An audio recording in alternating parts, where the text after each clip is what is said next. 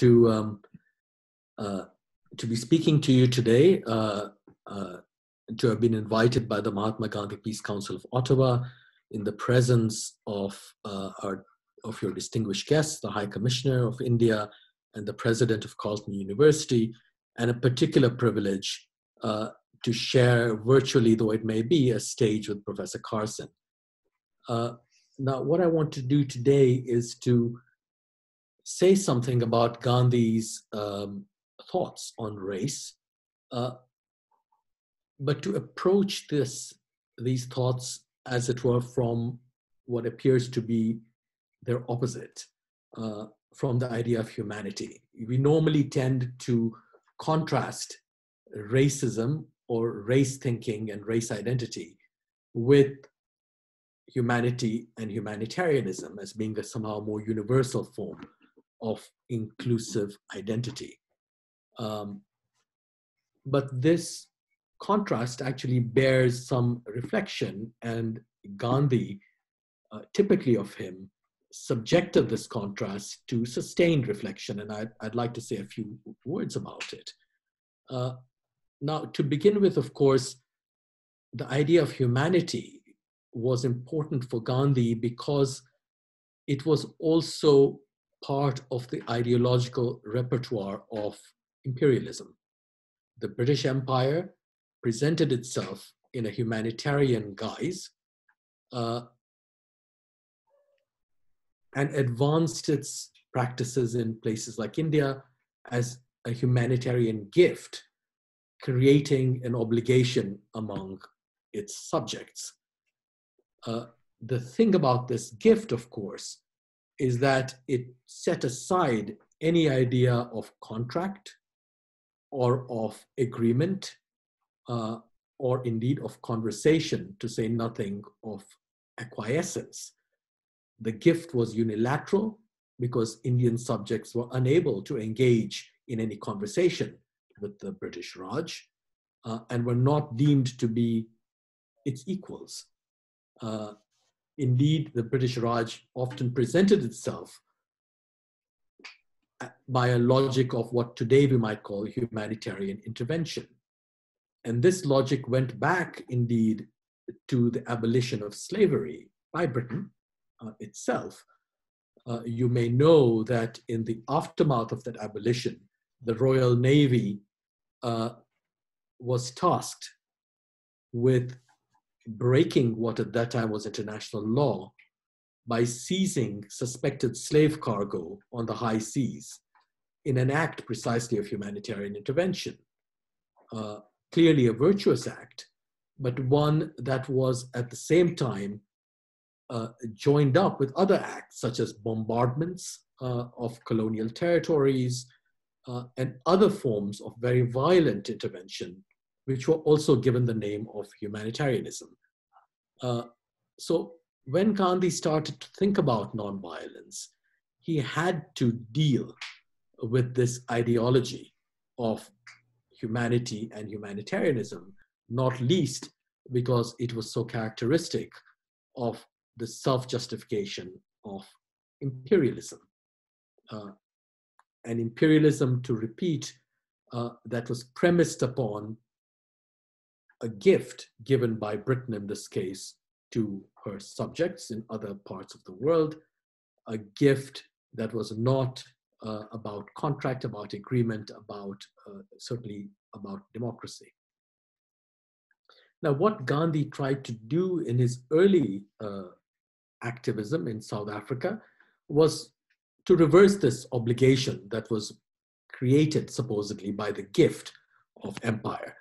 And we know that he did this in his ambulance corps in the Boer War of the late 19th century and the so-called Zulu War, otherwise known as the Bambata Rebellion in the early, both in the late 19th and the early 20th centuries, where he leads Indian volunteers in these ambulance corps, and these volunteers are meant to take care of both sides,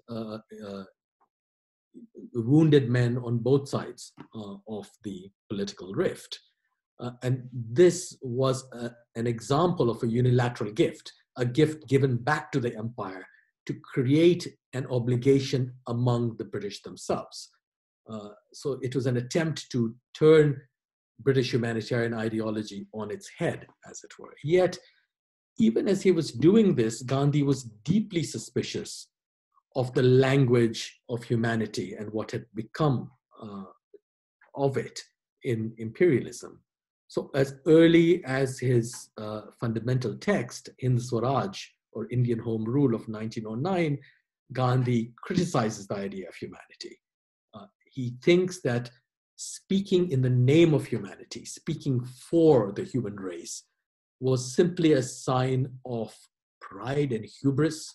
How could any nation or person or world leader claim to speak on behalf of this vast concourse of people without any representative capacity? He also saw this hubris as coming out of a sense of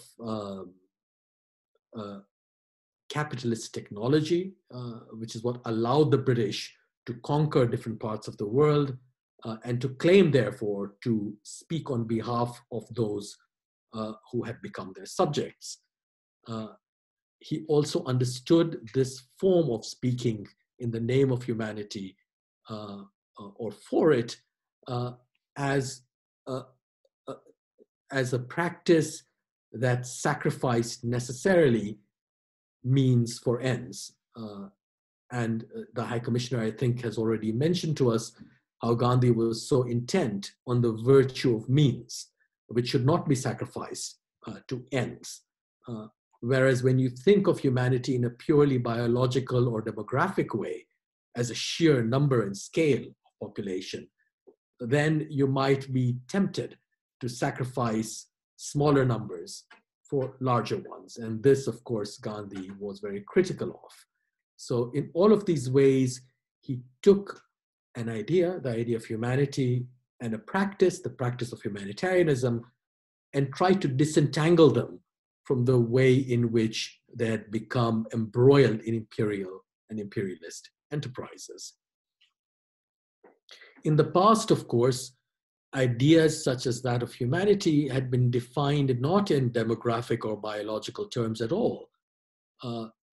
Being human had been defined in philosophical and moral and religious terms, whether these had to do with compassion or sacrifice or doing one's duty. But these pre-modern ideas of defining the human were, by the late 19th century, subordinated to biological and demographic ones of the kind that I have tried to describe. And for Gandhi, this was particularly disturbing because he thought it made humanity partake of the same logic as racism. So the very categories that are meant to be opposed to one another ended up looking very much alike. How was this? Because like racism, the idea of humanity in its modern incarnation, an imperialist form, tended to be defined by similarity and similitude, right? Where a human being is defined as someone who shares something biological very often with others who are defined as human beings, who these figures are meant to share a language, they are meant to communicate with each other, and language or communication, of course, is one of the crucial definitions of the human. They are meant to share food, of course. They are meant to share sexual relations. Now, all of these are biological relations. And Gandhi is very disturbed by them because he understands, as I suggested just now, that this is simply racism writ large. That if you define humanity in purely biological terms as a set of similarities and similitudes, then what really is the difference between racial identity, which is simply a narrow version of this kind of human identity? What does he do? He contrasts this way of thinking about humanity to a non-biological one that is not premised upon similarity and similitude. And he calls this other way of thinking about the humanitarianism, but humanitarianism of a very different kind than humanitarian intervention. And one of the sites in which he does this is when thinking about interspecies relations between human beings and non-human life. The occasion, of course, for Gandhi to approach these relations had to do with the sacredness of animal life in Hinduism in particular, and the figure of the sacred cow specifically. And what Gandhi does is he says that the sacredness of the cow and the sacredness of non-human life, and of all human life indeed, is premised upon a logic that is not a biological logic, that is not about similarity and similitude. Because how can you conceive of relations between humans and non-humans? They do not share a language. They are not part of the same food ecology, and they do not share sexual and reproductive relations. Their relations in many ways are non-biological. They are biological in some indirect ways, of course, because cattle and other domesticated animals support human life. So for Gandhi, it was the relations between human and non-human life that served as the truer model for humanitarianism, precisely because they made for relations that are not defined by similarity and similitude, and that are not biological, but indeed are moral. And for him, it was these relations that were called humanitarian, because they allowed humanity to actually go beyond itself. This is a way of thinking about the human which is not about defining everyone within the same. It's about opening up. It's about opening to the other, opening to the outside. And for him, this served as by far the most productive way of thinking about both human relations and relations among human beings and non-human life. Now, of course, this way of thinking entailed another kind of unilateralism. The British Empire's unilateralism was that it offered itself as a gift, ostensibly, to its subjects.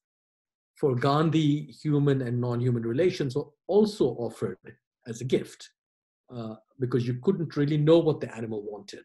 You didn't share a language with the animal. They were defined, these relations, therefore, by duty as an obligation of a very different kind than that the British Empire conceived of, right? So for the British Empire, its humanitarian acts created or were meant to create an obligation among its subjects. For Gandhi, the obligation was not a return.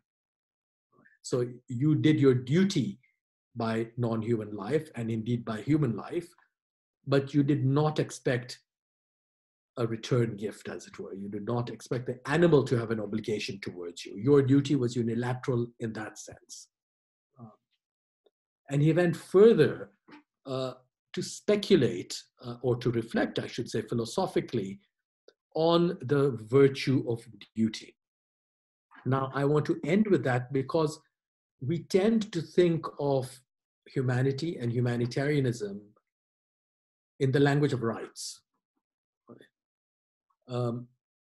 Gandhi was much more interested in the language of duty. Dharma is the Sanskrit word for it, but you can just as well use the English one.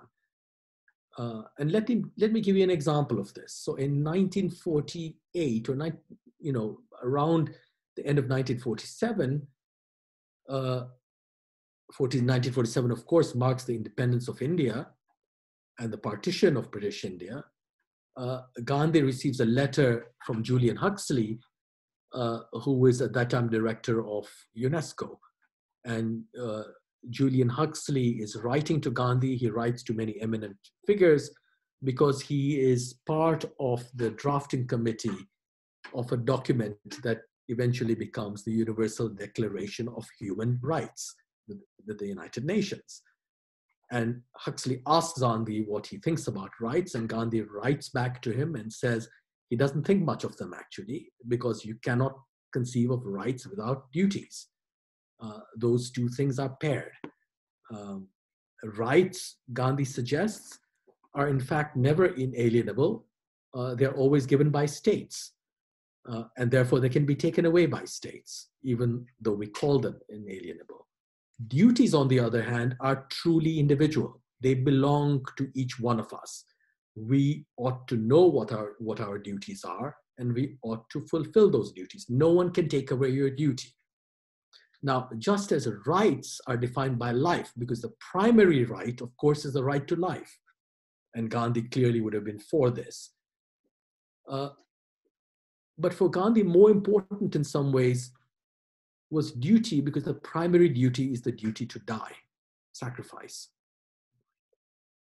So there are many rights. Of course, there are rights to habitation and to food and to employment. And the right to life is only the most basic, but also the, if you will, most supreme of rights. Similarly, with duties, which are sacrificial in nature, there are many kinds of duties. The duties to your families, to your loved ones, to your neighbors, to your fellow citizens, to animals, as Gandhi would argue. But the primary duty, of course, is the duty to give your own life in a moral cause. And for Gandhi, it was duty that was crucial. There is another anecdote I would like to end with, this time from 1937. In 1937, you have someone called Rudolf von Strunk, who comes to see Gandhi in Segaon, I think, at Varda, at his ashram. And Rudolf von Strunk is a Nazi. He had been responsible for supplying arms to the fascists in the Spanish Civil War. And he came to see Gandhi because he was interested in issues precisely of life and of health. The Nazis were very interested in life and health, though only the life and health of their own race. Right? And when he speaks to Gandhi, Gandhi says to him, look at the violence of the Spanish Civil War. And von Strunk says, yes, isn't it terrible? And Gandhi says, no, you don't understand me. What's objectionable about the Spanish Civil War is not the fact that you give up your lives. That is actually wonderful, that you're capable of doing that. And we Indians should learn from you. What is truly objectionable is not giving up your life. What is truly objectionable is the fact that you kill while doing so, that you kill others. And you kill others because you value life more. That killing is about killing others, of course, is linked to protecting or promoting your own lives and the lives of those you conceive of as people like you. In other words, in the case of the Nazis, of course, the so-called Aryan race. And it is that which is truly objectionable. If you give up your desire for life and for the promotion of life and for the promotion of lives of those who are like you, then you can open yourself up to nonviolence. And that truly is virtue. So that there is something deeply problematic in the valorization of life in this manner. And therefore it is duty and sacrifice that defines what nonviolence is.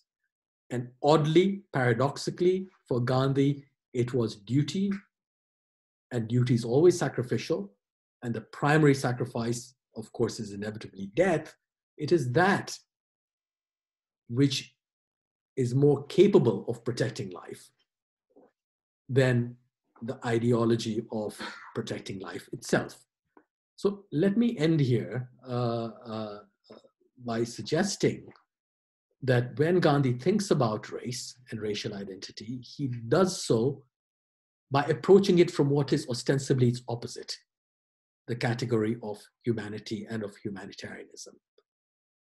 And when we trace his thinking, we come to what appears to be a rather paradoxical set of conclusions, but ones that I think really merit our continued attention because they allow us to rethink both these terms, and to understand that race and humanity are curiously intertwined with one another.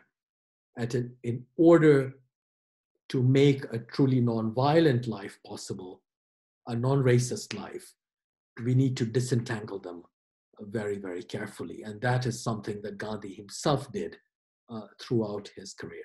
Thank you.